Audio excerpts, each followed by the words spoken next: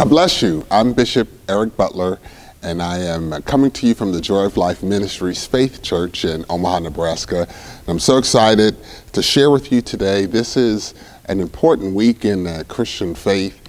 This is what we call Passion Week, the week between Palm Sunday and Resurrection Day. And I want to share with you this Palm Sunday story today, coming to us from John, the 12th chapter, and the 12th verse. And it says, on the next day, many people that were come to the feast, when they heard that Jesus was coming to Jerusalem, took branches of palm trees and went forth to meet him and cried, Hosanna, blessed is the King of Israel that cometh in the name of the Lord. I want to share with you and remind us today that Jesus still is the King. Jesus still is the King. This most important time of our Christian faith, the time in which we celebrate the crucifixion and the resurrection of our Lord Jesus Christ, this is the cornerstone of our faith. And we understand that it's because of the great sacrifice that Jesus Christ did that we can have our sins forgiven and we can have access to not just eternal life, but access to everlasting life. For God so loved the world, in John 3:16, that he gave his only begotten Son, that whosoever believeth in him should not perish, but have everlasting life beginning now and forever. So this week or the beginning of the season that we call Passion Week, it begins with Jesus' triumphant entry into Jerusalem. And we celebrate this event and we call it Palm Sunday because during his entry into Jerusalem, people threw palm trees along the way. It's interesting that this story is recorded in all four Gospels, but it's noteworthy to note that only John, the writer that focuses on the deity and the messiahship of Jesus Christ, specifically mentions palm trees.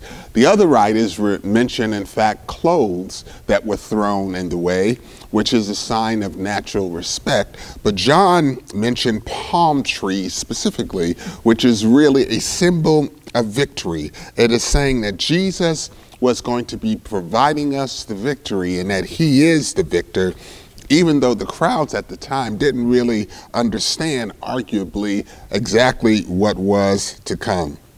It's also interesting to find that in John's description here in the Gospel of St. John, he uses these words, blessed is the King of Israel that comes in the name of the Lord.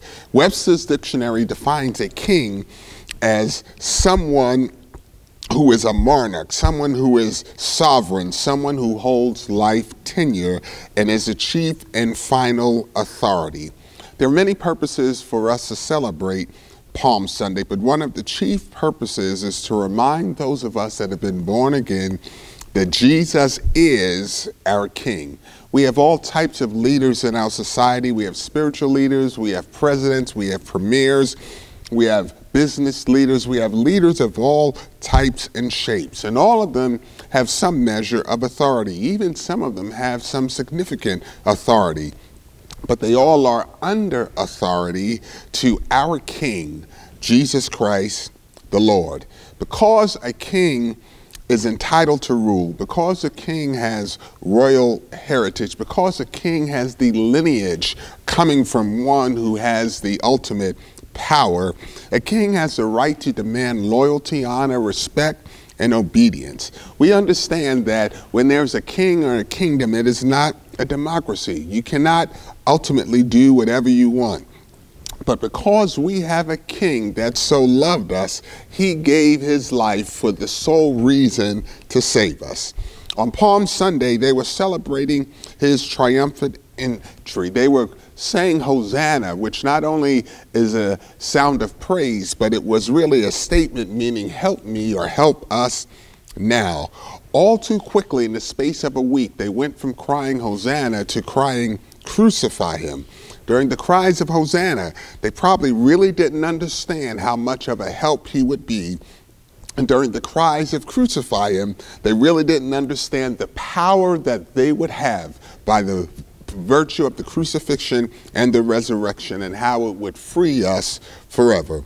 Today we may not understand or realize or even appreciate everything that we're experiencing or going through or dealing with.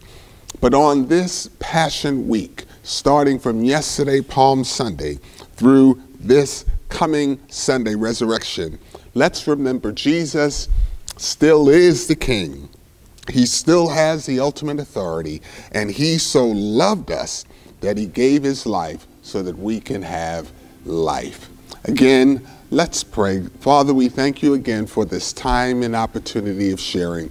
We thank you for your people everywhere. We thank you for encouraging and lifting and strengthening them. We thank you for your Son, whose life was given so that we could have eternal life. We thank you that you so loved us that you shared so that we can be in the place of having abundant life. We thank you for all things. Thank you for keeping us and protecting us even during these times. And we pray in your name. Thank God. Amen. God bless you.